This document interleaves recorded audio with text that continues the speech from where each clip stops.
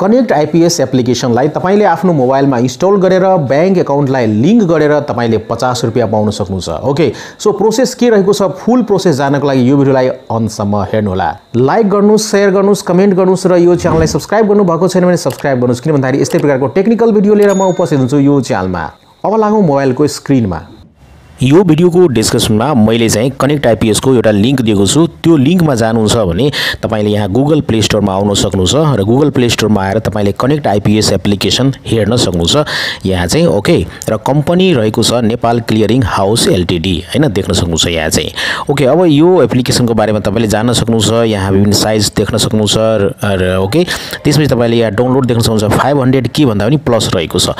यो एप्लिकेसन लाई अब तपाईले इन्स्टल गर्नुहोला, इन्स्टल बटनमा टच गर्नुहोला र यो एप्लिकेसन तपाईको मोबाइलमा चाहिँ इन्स्टल हुन्छ। ओके, एकदमै धेरै ठुलो साइज छैन, सानो साइज छ। अब इन्स्टल भइसकेपछि तपाईले देख्न सक्नुहुन्छ यहाँ ओपन गर्नुहोला।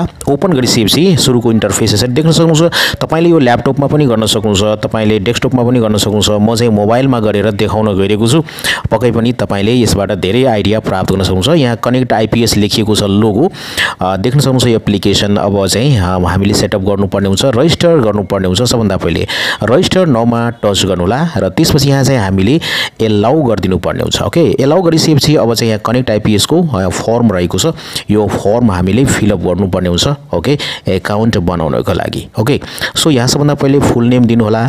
ओके, सो तपाईले आफ्नो डकुमेन्ट अनुसारले चाहिँ दिनु होला। नागरिकतामा जे छ करेक्टली तपाईले चाहिँ नागरिकता अनुसारले दिनु होला। ओके, मोबाइल नम्बर दिनु होला, इमेल दिनु होला हैन। त्यसपछि लगइन इन्फर्मेसनमा तपाईले चाहिँ युजर नेम दिनु होला। ओके, त्यसपछि पासवर्ड दिनु होला र पासवर्डलाई फेरि टाइप गर्नु होला कन्फर्म पासवर्डमा। र त्यसमा यहाँ रेफरल कोड रहेको छ। साथीहरु तपाईले देख्न सक्नुहुन्छ स्क्रिनमा फ्ल्याश भइरहेको छ रेफरल कोड। यो रेफरल कोड अवश्य नै दिनु होला। तपाईले रेफरल कोड दिएर तपाईले यो अकाउन्ट बनाउनुहुन्छ भने तपाईले 50 रुपैयाँ पाउनुहुन्छ। अब यहाँ चाहिँ टिक लगाउनु होला र टिक लगाइसकेपछि त्यसपछि तपाईले गेट स्टार्टेड गर्नु होला। ओके, सो अब म यो भर्न गइरहेको छु। ओके, सो मैले भरिसकेको छु, देख्न सक्नुहुन्छ यहाँ चाहिँ करेक्टली भरेको छु। तपाईले पनि करेक्टली भर्नु होला। ओके, सो गभर्नमेन्ट डकुमेन्ट अनुसार है।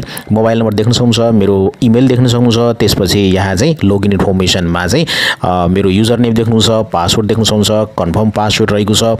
त्यस्तै यहाँ चाहिँ रेफरल कोड रहेको छ। यो रेफरल कोड नै तपाईले दिनु होला। 50 रुपैयाँ पाउन सक्नुहुन्छ तपाईले आफ्नो खातामा। यो रेफरल कोड युज गर्नुभयो भने स्क्रिनमा फ्ल्याश भइरहेको छ देख्न सक्नुहुन्छ। रेफरल कोड यहाँ अवश्य नै दिनु होला। त्यसपछि यहाँ टिक लगाउनु होला। टिक लगाइसकेपछि तपाईले अब गेट स्टार्टेड बटन रहेको छ, यसमा चाहिँ टच गर्नु होला। टच गरिसकेपछि तपाईले अब चाहिँ देख्न सक्नुहुन्छ यहाँ चाहिँ ओके सक्सेसफुली भइसकेको छ। अब चाहिँ हामीले युजर नेम र पासवर्ड दिएर लगइन गर्नुपर्ने हुन्छ। ओके, सो म दिन गइरहेको छु। युजर नेम र पासवर्ड दिइसकेको छु, लगइन गर्छु। ओके, लगइन गरिसकेपछि अब तपाईले देख्न सक्नुहुन्छ लगइन सक्सेसफुली भइसकेको छ। अब हामीले यो चाहिँ स्टेपहरु पूरा गर्नुपर्ने हुन्छ कम्प्लिट रेजिस्ट्रेसनमा चाहिँ। ओके, कम्प्लिट रेजिस्ट्रेसनमा यहाँ देख्न सक्नुहुन्छ तपाईले प्रोफाइल सेक्युरिटी 1 2 3 4 5 रहेको छ। ओके, यो 5 वटा स्टेप हामीले पूरा गर्नुपर्ने हुन्छ। सो हामी यहाँ प्रोफाइलमा छौं। यहाँ प्रोफाइलमा डेट अफ बर्थ दिनु होला, त्यसपछि तपाईले डिस्ट्रिक्ट दिनु होला र जेन्डर छानेर तपाईले मेल जे हो त्यो सबमिट गर्नु होला। ओके, सो डेट अफ बर्थमा सबभन्दा पहिले इयर महिना त्यसपछि डेट दिनु होला। ओके, सो म दिन गइरहेको छु। यहाँ देख्न सक्नुहुन्छ मेरो डेट अफ बर्थ दिइसकेको छु, डिस्ट्रिक्ट छानिसकेको छु, जेन्डर छानिसकेको छु र सबमिट गर्छु। ओके, सबमिट गरिसकेपछि अब चाहिँ देख्न सक्नुहुन्छ दोस्रो स्टेपमा आएको छु। दोस्रो स्टेपमा कम्प्लिट रेजिस्ट्रेसनमा सेक्युरिटीमा छु। म सेक्युरिटीमा यहाँ चाहिँ अब पिक्चर छान्नु पर्ने हुन्छ। म चाहिँ laptop छान्छु, it doesn't matter. Laptop छान्छु र यहाँ फ्रेज लेख्नु पर्ने हुन्छ। म चाहिँ ल्यापटप नै लेखिदिन्छु यहाँ चाहिँ ल्यापटप। ओके, ओके, ल्यापटप मैले टाइप गरिसकेपछि त्यसपछि यहाँ देख्नुहुन्छ सेक्युरिटी क्वेसन 1 रहेको छ। सेक्युरिटी क्वेसन 1 छान्नु पर्ने हुन्छ। म चाहिँ यो छान्छु। Okay, which city were you born भनेपछि म चाहिँ यहाँ सिटीको नाम लेख्छु, देख्न सक्नुहुन्छ। ओके, सिटीको नाम मैले लेखिदिएँ। लेखिदिसकेपछि अब चाहिँ सेक्युरिटी 2 मा आउँछ। यहाँ पनि क्वेसन छान्छु कुन कुन कुन कुन कुन कुन कुन को। ओके, यो छान्छु म। ओके, यो दोस्रो छान्छु।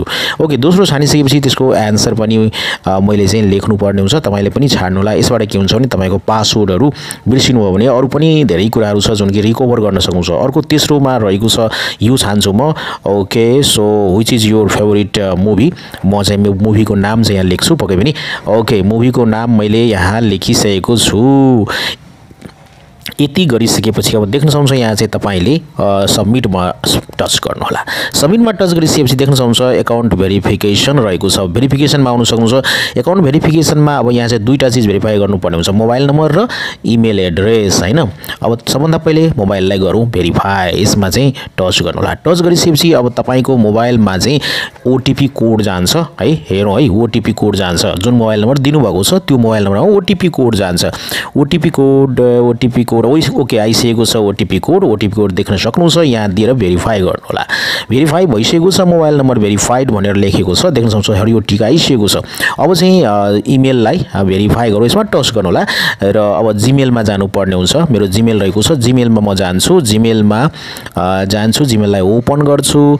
ओपन गरिसकेपछि यहाँ तपाईले देख्न सक्नुहुन्छ। रिफ्रेश गर्छु। रिफ्रेश गरिसकेपछि यहाँ भेरिफिकेसन कोड आइसकेको छ कनेक्ट IPS को तर्फबाट। ओके, यहाँ चाहिँ यहाँ रहेको छ। ओके, सो यो ओटीपी कोडलाई म कपी गर्छु। कपी गरिसकेपछि फेरि यहाँ चाहिँ ब्याक हुन्छु र यहाँ चाहिँ पेस्ट गर्नुपर्ने हुन्छ। अब भेरिफाईमा म टच गर्छु। भेरिफाईमा टच गरिसकेपछि देख्न सक्नुहुन्छ इमेल आइडी पनि भेरिफाइड भइसकेको छ। अब यहाँ के हुन्छ भन्दाखेरि तपाईले ट्रान्ज्याक्सनमा आउन सक्नुहुन्छ। ट्रान्ज्याक्सनमा हामी आइसकेपछि यहाँ पासवर्ड सेट गर्नुपर्ने हुन्छ। तपाईले यहाँ चाहिँ पासवर्ड नम्बरमा सेट गर्नुपर्ने हुन्छ साथीहरु। 6 वटा डिजिट रहेको छ, देख्न सक्नुहुन्छ। यहाँ तपाईले काउन्ट गर्न सक्नुहुन्छ। 6 वटा डिजिट रहेको छ। तपाईले यो ट्रान्ज्याक्सन पासवर्ड सेट गर्नु होला। त्यसपछि यहाँ सेट नो ओटीपी लिमिट त्यो पनि यहाँ दिनुपर्ने हुन्छ। ओके, सो यहाँ चाहिँ तपाईले सेट गर्दाखेरि 6 वटा डिजिट नम्बर दिनु होला र त्यसपछि यहाँ गरिसकेपछि यहाँ तपाईले एकदमै नम्बरमा दिनु होला यो चाहिँ। ओके, 6 वटा डिजिट हैन, दुई चोटी टाइप गर्नुपर्ने हुन्छ र त्यसपछि यहाँ ओटीपी लिमिट सेट गरेर तपाईले यहाँ चाहिँ अब देख्न सक्नुहुन्छ सबमिट गर्नु होला। सबमिट गरिसकेपछि अब यहाँ देख्न सक्नुहुन्छ भेरी कोड जान्छ है मोबाइलमा। ओटीपी कोड जान्छ। ओटीपी कोड हैन, यहाँ भेरिफाई गर्नुपर्ने हुन्छ। भेरी पनि ओके, यहाँ भेरिफाई भइसकेको छ। भेरिफाईमा टच गर्दाखेरि okay transaction password set successfully भइसकेको छ। अब अन्तिम रहेको छ लिंक बैंक। अब बैंकलाई चाहिँ हामीले लिंक गर्नुपर्ने हुन्छ। कम्तीमा एउटा बैंकले लिंक गर्नुपर्ने हो साथीहरु। निकनेम दिनु होला, अकाउन्ट नम्बर दिनु होला, अकाउन्ट नेम दिनु होला हैन, जुन नाम बैंकमा रहेको छ बैंकको नाम दिनु होला, ब्रान्च नेम दिनु होला, कुन ब्रान्चबाट तपाईले अकाउन्ट खोल्नुभएको छ र डन गर्नु होला। त्यसपछि म गर्न गइरहेको छु। ओके, र देख्न सक्नुहुन्छ यहाँ मैले सारा चाहिँ निकनेम दिइसकेको छु, अकाउन्ट नम्बर दिइसकेको छु र त्यसपछि डन गर्छु। डनमा गरिसकेपछि ओके, सो देख्न सक्नुहुन्छ डन भइसकेको छ। डन भइसकेपछि अब चाहिँ म कहाँ जान्छु भन्दाखेरि यहाँ लेफ्ट साइडमा आइकन रहेको छ, त्यसमा टच गर्छु। माई अकाउन्टमा जान्छु र देख्न सक्नुहुन्छ यहाँ चाहिँ पेन्डिङ रहेको छ। ओके, यहाँ चाहिँ मैले अर्को बैंक पनि लिंक गरेको छु, सिद्धार्थ बैंक। पहिले मैले यहाँ चाहिँ NICICI बैंक लिंक गरेको छु। यो पेन्डिङ भएको छ, यसमा टच गर्नु होला। तपाईले यहाँ चाहिँ सेल्फ भेरिफाई पनि गर्न सक्नुहुन्छ। जस्तै म टच गर्छु हैन।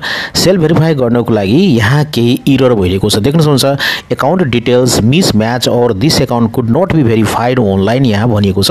त्यसैले एरर आइरहेको छ। इट डजन्ट म्याटर हैन। त्यसको लागि अब तपाईले के गर्नुपर्ने हुन्छ भन्दाखेरि यो फर्म यहाँ डाउनलोड गर्नु होला। फर्म डाउनलोड गर्नु होला। फर्म डाउनलोड गरिसकेपछि त्यसपछि त्यो फर्म लिएर तपाईले चाहिँ प्रिन्ट गरेर त्यो फर्म लिएर तपाई बैंक जानु होला र बैंकमा चाहिँ त्यो फर्म बुझाइसकेपछि तपाईले सिग्नेचर गर्नुपर्ने हुन्छ र तपाईले यसरी चाहिँ भेरिफाई गराउन सक्नुहुन्छ। ओके, सो यस्तै गरेको थिए। यहाँ चाहिँ सिद्धार्थ बैंकलाई लिंक गर्दाखेरि यहाँ पनि पेन्डिङ आइरहेको थियो यस्तै। अनि यहाँ चाहिँ अब मैले चाहिँ बैंकमा गएर यो फर्म डाउनलोड गरे। जस्तै यसमा टच गर्दाखेरि यहाँ फर्म हुन्छ नि, यो डाउनलोड फर्म गरे मैले हैन। त्यसपछि चाहिँ बैंकमा गएर त्यहाँ चाहिँ भेरिफाई भएको छ र भेरिफाई भइसकेपछि यहाँ एक्सेप्टेड भनेर आएको हुन्छ साथीहरु। ओके, यो बैंक भेरिफाई भइसकेपछि के फाइदा छ त? अब तपाईले आफ्नो फ्रेन्डलाई चाहिँ लिंक शेयर गर्न सक्नुहुन्छ हैन त। तर चाहिँ कम्तीमा एउटा बैंक चाहिँ लिंक हुनुपर्छ अनि मात्रै रेफर अ फ्रेन्ड गर्न सक्नुहुन्छ। ओके, सो म ब्याक गर्छु।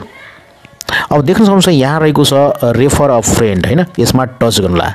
यसमा टच गरिसकेपछि अब तपाईले देख्न सक्नुहुन्छ रेफरल लिंक कोड हैन।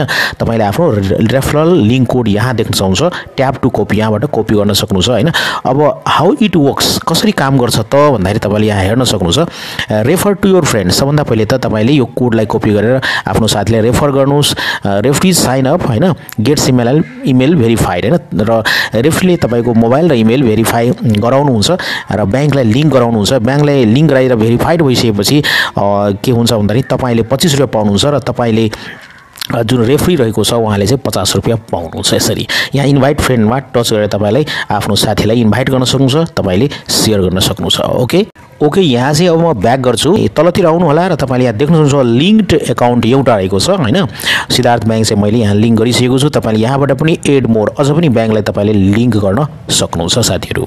हस् साथीहरु, यो सानो भिडियो यहाँलाई कस्तो लाग्यो पक्कै पनि आफ्नो विचार कमेन्टमा लेख्नुहोला, शेयर गर्नुहोला, लाइक गर्नुहोला र यो च्यानललाई सब्स्क्राइब गर्नुभएको छैन भने सब्स्क्राइब गरेर हामीलाई सपोर्ट गर्नुहोला। किन भन्दाखेरि यस्तै प्रकारको टेक्निकल भिडियो लिएर म उपस्थित हुन्छु यो च्यानलमा। यहाँहरुको समय एकदमै शुभ होस् भन्दै आजको यो भिडियोबाट म बिदा लिन चाहन्छु। Take care, good by, Jay Nepal.